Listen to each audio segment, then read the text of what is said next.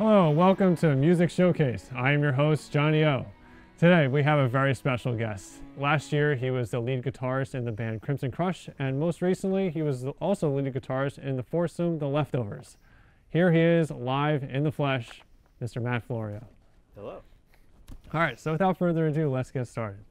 So our first question, how long have you been playing guitar? Did you pick it up? How did you take lessons? I've been playing guitar for about 6 years now. My first year, I was self-taught. I was like, I don't want to take lessons. I don't need lessons. And then after that, I took lessons. I went to a small, local music store.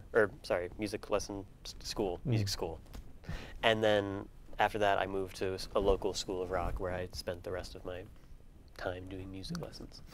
So do you have any inspirations, either musically or in life? One of my biggest music inspirations is Nile Rodgers. He's a guitar player and producer, and he's like the guitarist in Chic with songs like Le Freak, Good Times.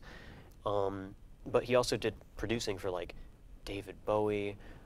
He worked with Daft Punk on some stuff, but he worked with you look at it and it's all these crazy artists that it's wow, and you look at him and he covers so much ground from 70s disco to David Bowie, Let's Dance, to stuff to the 2010s, and it's oh my god, it's cool. So I know you've probably done a lot of gigs. Do you have a favorite memory from one of them? I do.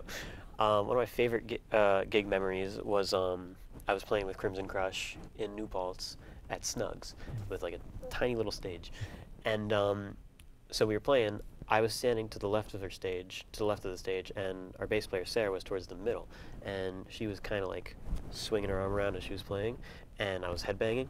So my head was going like this, her arm was moving like this, and we kind of met in the middle, and I headbanged forward when she swung her bass back and hit me right in the eye, and it started bleeding, and people could see it, and they're like, is something wrong? Is something happening? And we just kept going. People were looking at me on stage are you good? Are you good? I was like, I'm fine.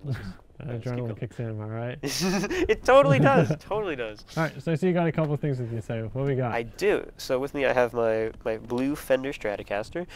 It's my main guitar, and the Mustang GTX 50 amp, which just I like it because it has a ton of built-in sounds. You can program your own. I really like it. It's very customizable. Nice. Right. Do you want me to play something for you today? Yeah. All right. See if I can guess a couple songs I'm gonna play. Let's start off.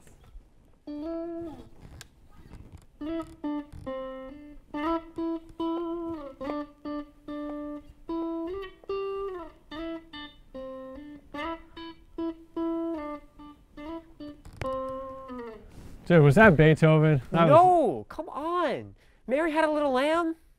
Oh, you're kidding. It's a classic. Oh my god, I should have known that one. Come on. Everybody knows Mary and about her little lamb.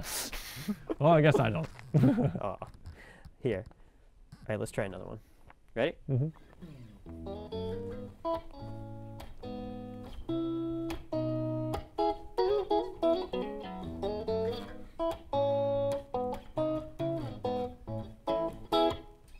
That's got to be Airplane Mode by Mr. Yeah, Corey, all right. First try. Sweet. So, do you have any a favorite song or anything I really like Corey Wong. And songs by him? Yeah, Airplane Mode is by Corey Wong, but also there's a song by Wolfpack called Corey Wong too, another band that he played with.